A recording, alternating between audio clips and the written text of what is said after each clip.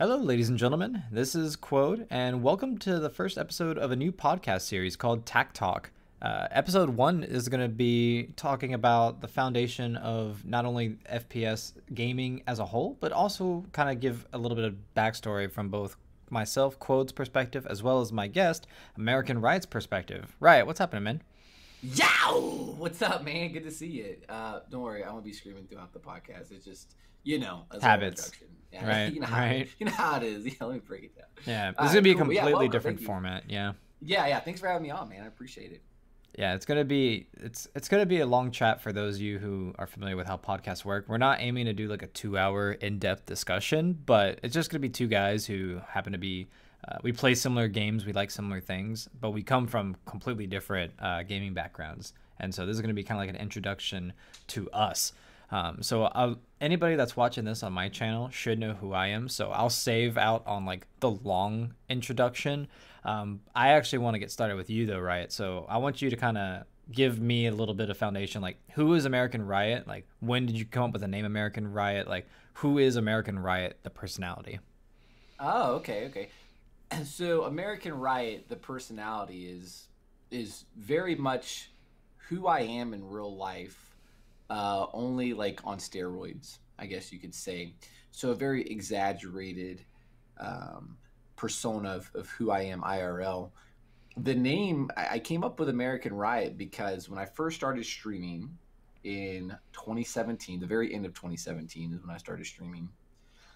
I kicked a few ideas around. I had a couple ideas, and I knew that from the research that I did that you had to have some type of vision, right? You had to have like whatever channel you want to do, whatever character you want to create, if you even wanted to create a character, right? Because there are folks who stream that they just stream. They don't make characters. They just stream. They're who they are. I mean, they just get on the camera. But I thought like whatever we do, I want something that people can relate to, right? And then I want something that's very marketable and something that people can relate to. And I just want something that's like badass, you know what I mean? And so I kicked the idea around, and initially, believe it or not, the first concept I had for the channel was going to be like an old nickname of mine back in high school, and then it was going to be like stories with so-and-so or whatever it was. And the stream would be kind of like, flipping through the pages of a book, right? So each week or two would be a new chapter, and that's what we would label the streams. We would label chapter 1, chapter 2, and it would be like a story, right? Okay. And I had some kind of like some fun ideas for YouTube, me sitting in like a recliner with a book, smoking a pipe or whatever it was. Yeah, it's so funny. Yeah, so I had these ideas, and I thought, and I thought it would be kind of cool, and I put it down on paper, and I actually created some accounts too on Twitter or on Twitch, and I had the name and stuff. And I don't know. I guess I didn't feel right about it in my heart, and I said, you know what? That's kind of when we went to the shift of like, no, I want something that's just going to be in your face, because like me, I've always like really loved heavy metal, and I've always loved punk rock, and like I swear like in my other life I would have been in a band, you know what I mean? But so a rock band specifically, and I thought, I don't know, like, so let me think about it. Let me go back to the drawing board. So no joke, I may or may not have been at work one day. Don't tell my employer. I may or may not have been at work one day jotting down some names, right? And just kind of brainstorming some ideas. I may or may not have taken it to my boss, put it on her desk, and said, pick one. You just said pick one? Yeah, she looks at it. My boss is like, "What? Will you get back to work? What are you doing in my office?" And she looks at it, and she just points, and she says, because she glances at it for a minute, and she's, my boss, super smart individual. She kind of looks at it, and she's thinking, like the gears are turning in her head. She looks at it, and she points, and she says, "This one." And I was like, "Why that one?" And I hadn't even like looked yet. And she said, "Because it's badass." And I was like, "Okay." And I glanced over, and sure enough, she pointed to AmericanRiot, and that's how it all started. I gotta ask. Ask. I really hate to interrupt, but I need to ask. No, go ahead. Did she know what she was picking a name for? Yes. She had an idea. Okay. Kicking around an idea. Yeah. She knew I was kicking around this idea for Twitch. She didn't understand Twitch. Like the extent of her video game knowledge was like Super Mario and Donkey Kong 64 and some old school NES games, because she plays old school NES, and she actually has one, you know, she like actually plays that one. Dope. So that was her extent, but she never really got into gaming past that, you know. And so, but she didn't really understand the concept. She thought it was strange, and she was like, "Why would people watch you play video games?" And I'm like, I don't know. I'm asking myself the same question. I don't know if anybody will watch me play. Exactly. Yeah, like, I like this is a leap of faith here, you know. And so what I thought is when she picked it, I said, "Well, this is perfect," because that was actually like in my top, like that was in my top 1 or 2 choices. And I was so glad she picked that. And it was kind of like it just kind of reaffirmed to me, like, okay, yeah, this is the name. And so the idea was that the American Riot would be he would live out the quintessential American dream, right? Like he would live out like, you know, the rags to riches gaming story, and it would be the most quintessential tale ever told. And so essentially just one dude from the backwoods Appalachian Mountains, literally no one knows him from Bob, you know what I mean? This dude Right. has an idea, has a vision that he wants to be a gaming legend and really wants to get good at PC gaming and play games and entertain the world. That's like what he want to do, and he's going to live it out. Like he's going to live out the dream, and he is very much the embodiment of like the American spirit and rock and roll and heavy metal. And if he can do it, anybody can do it. And that is so in a nutshell, that is the American Riot. I mean, it is literally, and I tell people all the time, like we are like legitimately living the American dream, one viewer at a time, and that shit is no exaggeration, that shit is no lie. Like I mean, we are really out there doing it. And yeah, I'm very just thankful that my wife is so supportive of it, that my family's been so supportive of it, and that my friends have been so supportive of it. I think some of my friends sometimes they wish I maybe had more time to game with them because we stream 4 nights a week. Of course, so yeah. I used to play video games with my buddies like every single night, and so I understand that they wish we had more time to game together, but they're very supportive of it as well. So yeah, that's it. I mean, that's sorry for the long kind of spill there. Well, no, you covered a couple of different things that I was gonna ask. Like I was even gonna go more in depth if you didn't go there yourself. It's funny that you talked about the living the quintessential American dream, because honestly, in today's day and age, I feel like that tale doesn't really get told that much. Ironically enough, by like you said, like you're just backwoods American. Like usually you hear about it, somebody who's like either like immigrated from a different country, like, and so like you hear about their rags to riches, like, but they being the immigrants who had to come over through whatever adversity, them achieving that American dream through their perseverance. And then you also hear about the flip side. You hear about people who may started off with a lot and then lost it all and then had to regain it back. You know what I mean? But like you don't really get that tale of like true, like, well, I wasn't really born from money. Wasn't really gifted money, and I'm still finding success in my own way with my own flavor. You know what I mean? Yeah, exactly. And so, and I was very inspired by those stories, though. Like the people who of lose course, it all, the people like a friend of mine in high school. Her family came over from India, like literally had nothing. She said they came over. I think it was like the equivalent of like it was like $50 US or something, whatever it was. Wow. And like now they own several hotels, and so I mean, like her graduation present was like a Mercedes Benz, but whatever it was, you know what I'm saying? But like, yeah, but that's progress, But that, but they were able to do that for their kids, and like they literally came over with nothing, and so that inspired me coming up in like just a very like lower middle class, you know what I mean? And even there were even times of like growing up that my parents, like, we got our electricity shut off, we got our cell phone turned off, and my parents really loved us, and they really they were awesome parents, and they always took care of my siblings and I, but we just hit hard times, and that shit happens, you know what I mean? And so like I always remember that as a kid, or even being in high school. This shit happened in high school too, and like I just thought, like, I don't ever want that to happen to me, and I want to give my kids a better life, just like my parents, like they came from really poor parents, and so even us getting our electricity cut off and phones, that was nothing compared to what they had to deal with sometimes as kids, you know what I mean? And so I don't know, I just kind of I'm not gonna lie, that actually resonates with me as well, because like I actually before I continue with like my side on the development of the Quode persona, because like a lot of people always ask me like, well, where did Quode come from? And I'll get into that here in a sec, but I gotta ask, so if American Riot, the name, the brand, like only existed like circa 2017, what was your online alias before? I'm just curious. So my online, I had several of them, and when I was let's see, elementary, middle school, when I used to play SOCOM US Navy SEALs 2, greatest game of all time. SOCOM 2 U.S. Navy SEALs is how you would actually say it. But, I used to be Assassin 0813, Okay. super edgy. Whoa, super, and I'm out there assassinating people, whatever. Get the kill. I'm like a 12-year-old, 13-year-old kid playing. I'm Assassin 0813. Suck it, nerds. No, and so that was my persona, and then prior to that, and before American Riot started, I was the Bear Jew because I'm a huge fan of Quentin Tarantino. Okay, I was about to say this has to be a reference to Inglourious Basterds. Yeah. I loved his character. You know what I mean? Yeah. And I just thought it was, and people thought I was Jewish growing up all the time. I didn't know why. It's like my nose. They said it was like my nose. It's got to be the nose. I just had this like huge curly hair, just huge hair, and I don't know. And like I used to tell people all the time I wasn't Jewish. Like in high school, they said, "Are you Jewish?" No, bro, I'm not Jewish. I don't know why. This is so funny. This is hilarious to me. Offended. I was like, "No, I'm not Jewish." Like there's nothing wrong with being Jewish. I'm just right. not Jewish. Right. I was like, "Damn, why do you guys keep thinking?" And so it got so bad. Then my buddies, actually one of my buddies who I game with to this day, he thought it would be funny because people kept asking me this. He thought it'd be funny just to keep going ahead and spreading the rumor. Like, so, in the football locker room or whatever, he'd be like, "Oh, yeah, do you know so-so? He's actually Jewish, right?"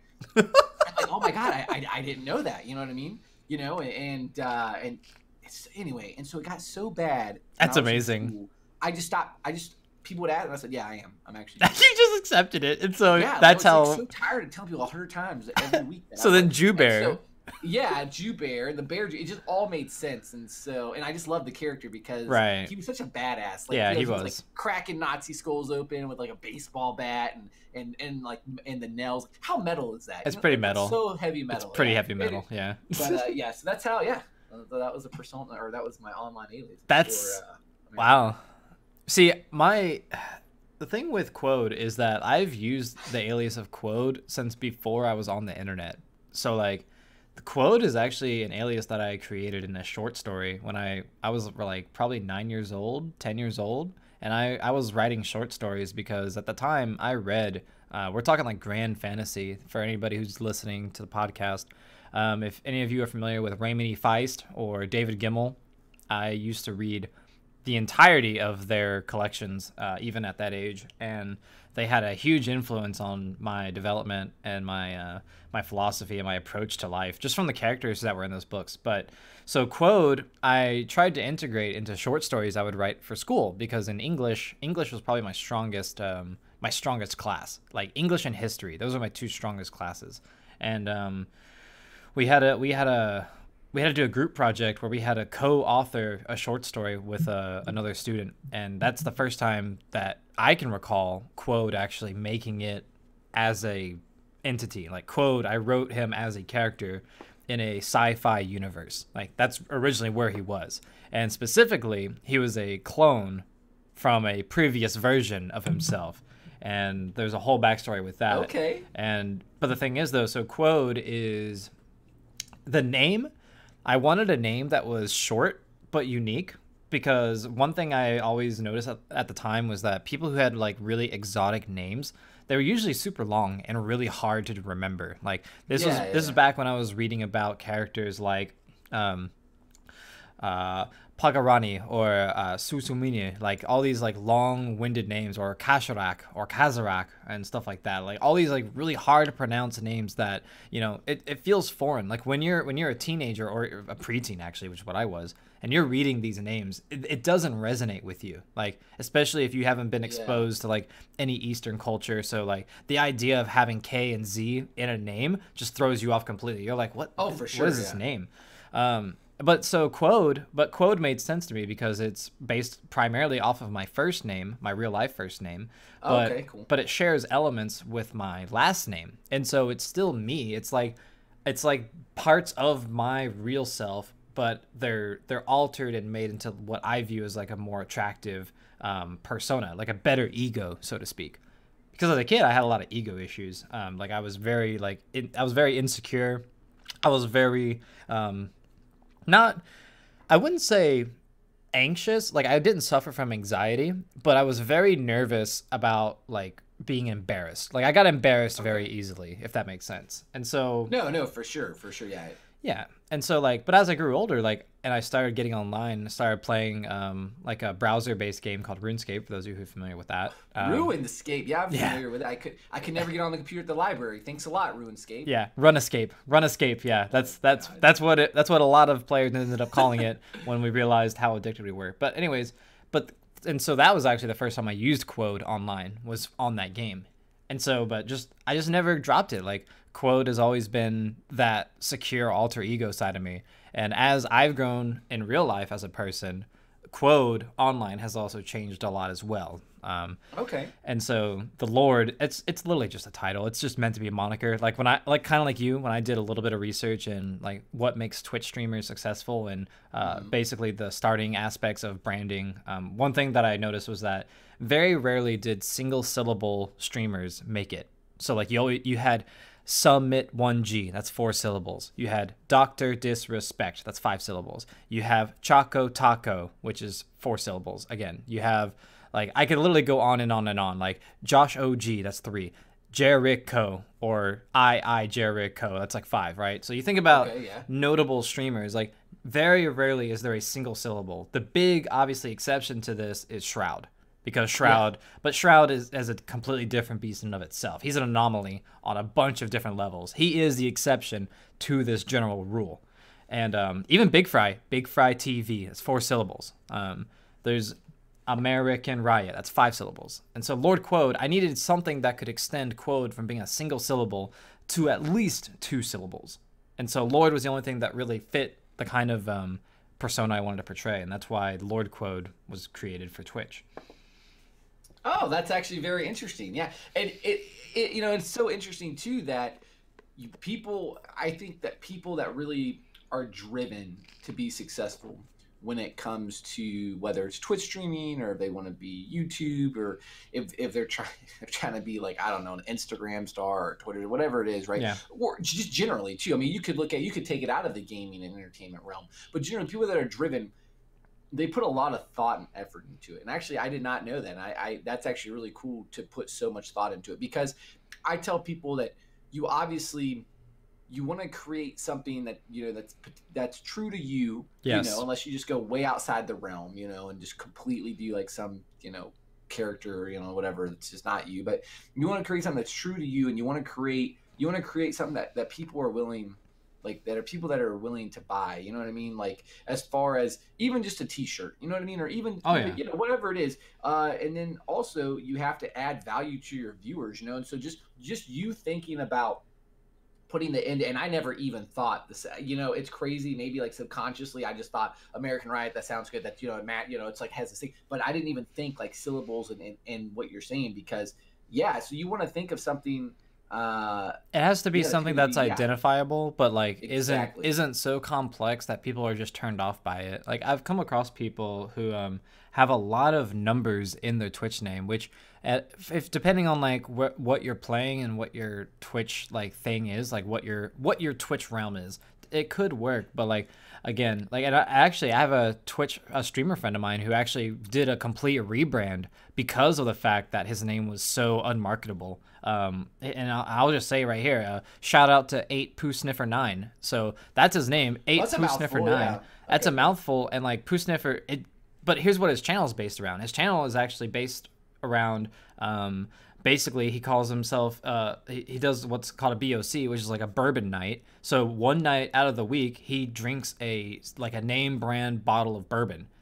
And so it's actually more of like a classy kind of experience. Like, you know, he takes shots based off of donos and biddies and stuff like that. But most of the time he's playing like Rocket League or Battlefield. Okay. So like, but Poo Sniffer is that's not a very marketable name. Like that doesn't resonate well. Yeah. But his rebrand is Carl's Whiskey.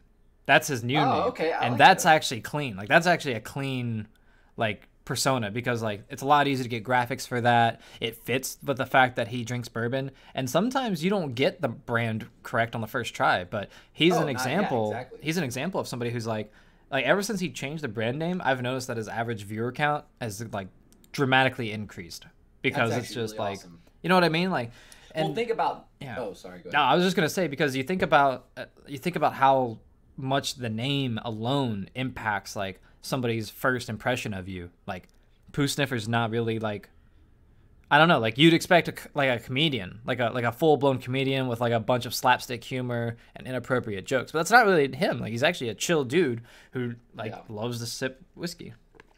Well, and I just even from the basic level, so at least we put the thought into it beforehand, right? And really came up with something that we really loved and that was true to us and that was marketable.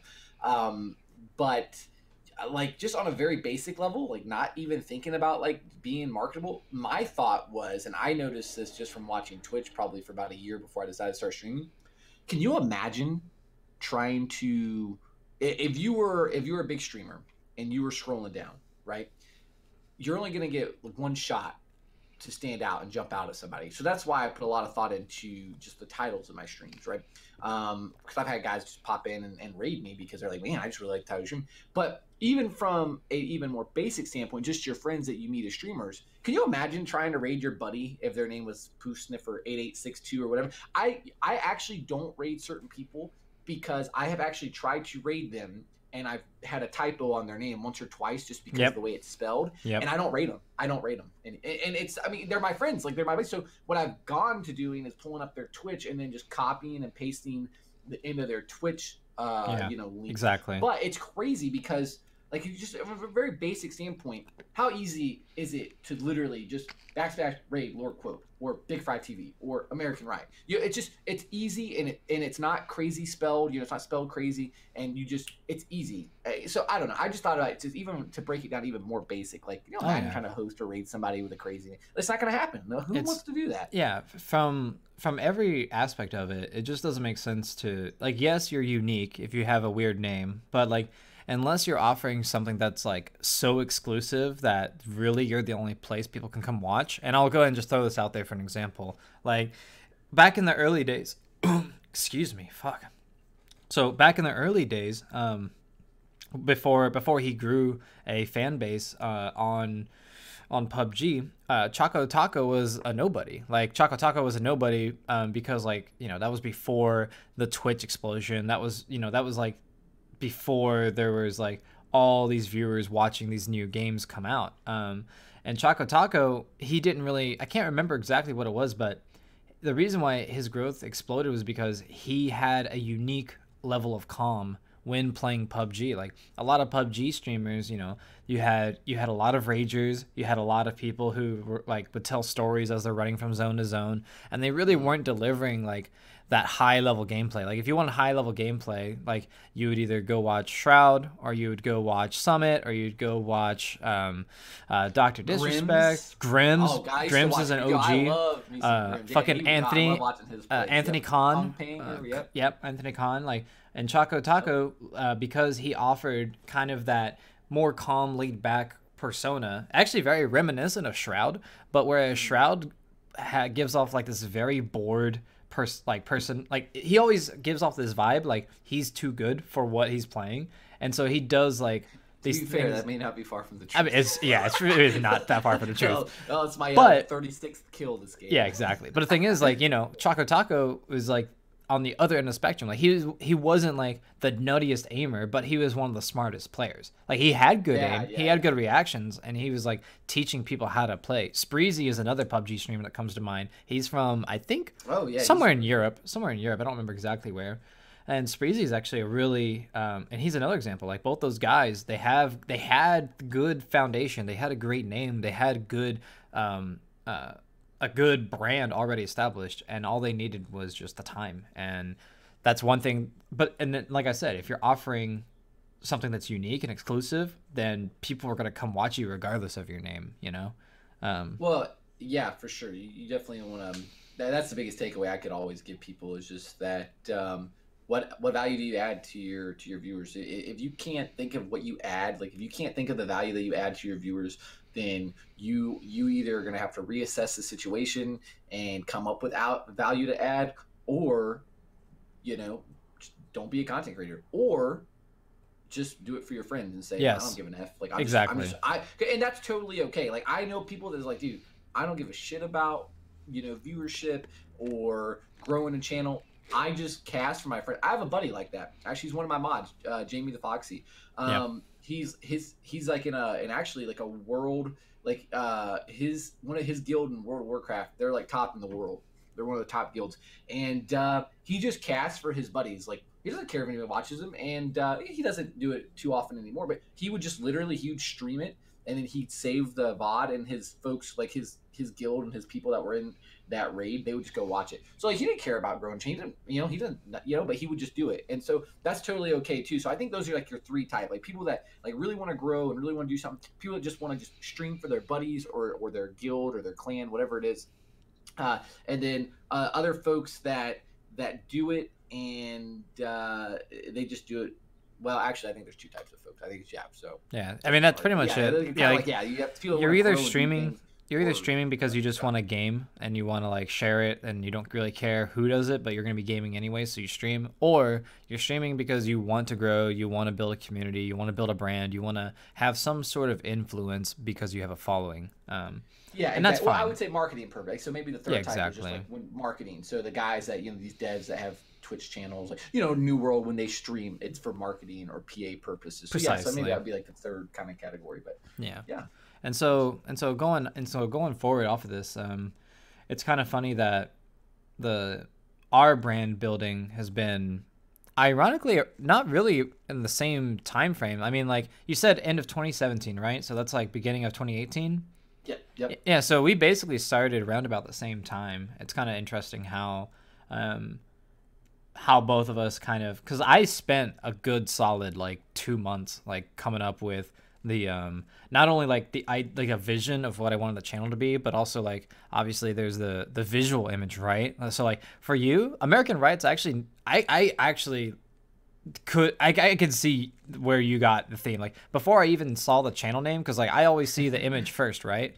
The moment I saw the Statue of Liberty with the shades and the bandana, and I saw that the channel name was AmericanRiot, I was like, okay, this person gets what their name means and what they want people to associate with it, right? Exactly. And for my channel, it was a lot harder because it was meant, because my channel is meant to be more of a, like, it was meant to be more of a for me thing, like, and because I wanted me to be such like I wanted my brand to be a symbol rather than like an avatar. It was so hard, and I mean, it was so hard to like get this image, like the image and the logo that everybody knows as the Quode. It took at least a month and a half of back and forth between me and the artist before I got what I wanted, because it's so hard for a non-artist to explain their image and their vision to an artist. Yeah. Well, so how did you come up with that then? So what is, like, I guess explain to us. I mean, does it symbol? mean anything significant? Yeah. So like, so explain it. Oh man, dude, the symbol, man. So the symbol is it's a fleur-de-lis, and it's a fleur-de-lis that is kind of, how do I put this? It's almost as if it's a fleur-de-lis made out of a bird of royalty. Like there's a lot of different ways you can interpret the symbol, and the original concept was it was supposed to be a phoenix. So it was supposed to be specifically a phoenix that was coming out of or a part of the fleur-de-lis. And the reason for that is, well, it's twofold. I've always found the fleur-de-lis to be I've always associated that as a symbol of royalty and nobility and higher morals and just a better outlook and just having a higher purpose than just like, selfishness. And the phoenix is kind of has always been the representation of rebirth, right? The ability, but specifically the ability to change. So like there should always be progress. Like change and progress to me are things I've always embraced. Like if you look at my channel from when I first started to what it is now, it's completely different. Like the format, the way that the stream camera is laid out. Like I didn't even have a green screen when I started. I didn't even used to like do my hair. I didn't have lights. Like, there's all these elements of improvement that I've intentionally done for the channel. And I've even changed my persona a little bit. I've gone from being like this professor kind of person who's just always like perfect and always nice and everything, to being more of this, listen, I'm the leader of the people of Sandstorm. Like, and it's an unofficial title, but that's kind of like how I play it. That's how I view it. and like I let the salt come out. Like I let the real emotions come out. That way people understand like I'm human. Like yes, you know, I have flaws, and yes, I have passion, but I'm also nice. Like I have a good side. Like there's goodness there, you know. And the Well, symbol I try to like encompass that.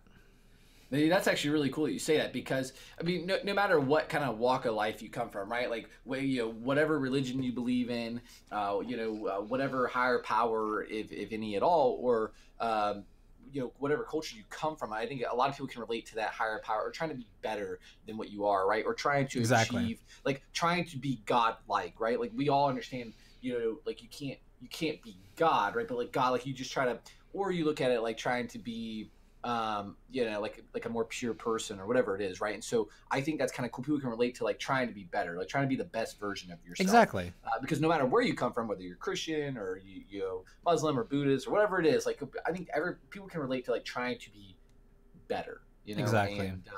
and who wouldn't want to be? And I think you can relate on that on a moral level, which is kind of neat. When I think about you explaining your symbol, you can relate to that on a moral level, but you can also relate to that In the even just game. when it comes to your job or gaming. Yeah, the gaming world. I'm always trying to be better. People Exactly. do not watch my channel for the Shroud or Choco Taco type play. I'm telling people are not watching, coming to the channel because we're making these insane plays. Now, occasionally we do make those ballin' plays, but And they're gems.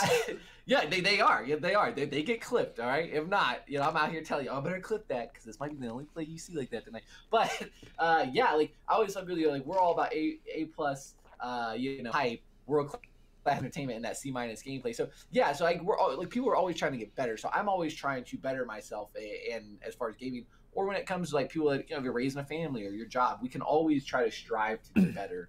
And so I think that's really cool that your Yeah. symbol embodies that.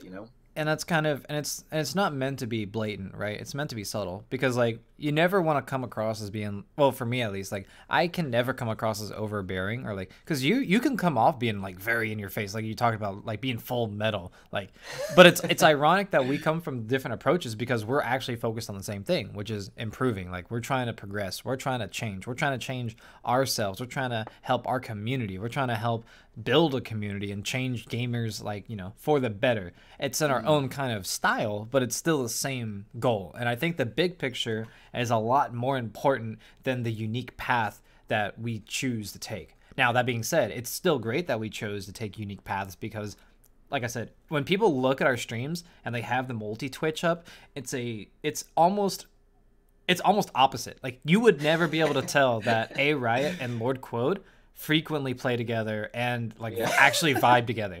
But yeah, for sure. it's a thing of opposites attract. Like Yep. there has to be, we're opposites in execution, but we have similarities in terms of vision, and that's why there's alignment. Exactly. Yeah. And what's cool is you have that, and then it almost kind of represents a community too. So we play a lot of the same games. So recently, we play a lot of Insurgency. Recently, we've gotten into Zero Survival, and so those are two separate. A tactical shooter, more and Insurgency is more fast paced. Zero is just kind of a survival game, right? Or if we played Squad, Right. I would say that's that would more so tactical than Insurgency. But Insurgency has these tactical aspects of the time to kill and just the way the gunplay is, and just move some of the movement stuff. But like Zero is totally separate, but it's cool because it represents communities of games. Like we can be totally separate personalities, but we come together, we vibe really well, especially being on the same teams. We vibe together as a team, but we could come together and enjoy a common experience, which is the game, right? Whether it's Exactly. going into a city and getting into some PvP and getting some cool loot in Zura and trying to make it back to the safe zone, or if it's going those getting those 3-0s on Sandstorm, or playing the objective and actually tapping a couple points in Squad and not taking a single death. So I think it's kind of cool. It represents the community because just like a melting pot. Like these games are melting pot. It doesn't just draw one type of person. Correct. You know what I mean?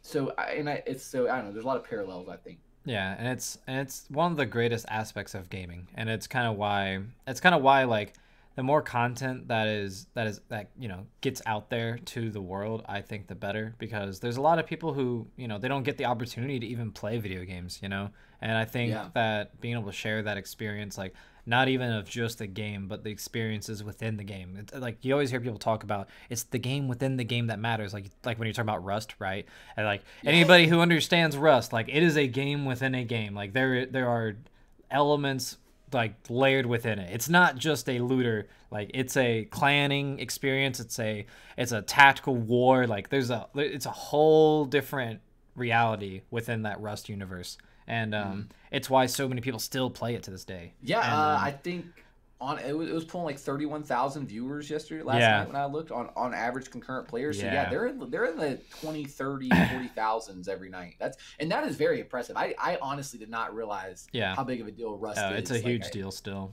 Yeah. And like, we can go on and on about it, but the fact of the matter is, as as long as there's games that keep coming out, we'll be kind of taking a look at it, and we'll continue to try and bring coverage on the games that not only we enjoy, but we think our fans and communities will enjoy. So yeah, for sure. Well, and that's another thing too. Like when you kind of go back to your channel and marketing, like not only is it about that, but knowing your audience. I think a lot of people don't know their audience, and that gets people in trouble. It's hard when you don't have one, right? Like you have to that's true too. You have to preemptively shape that's it, true too. and that's something that a lot of people don't take into consideration, because there are quote unquote undesirables that you will get as viewers, and I hate to use that word, but when I'm talking about like there's a huge difference between a viewer that comes in because they have like a slight interest in the game that you're playing, and they just want to see if you're offering anything different than what other people are. But more than likely, if that person comes in for that short amount of time, they're only in it to just make sure that the game is running consistently across different streamers. I know a lot of people who go on Twitch,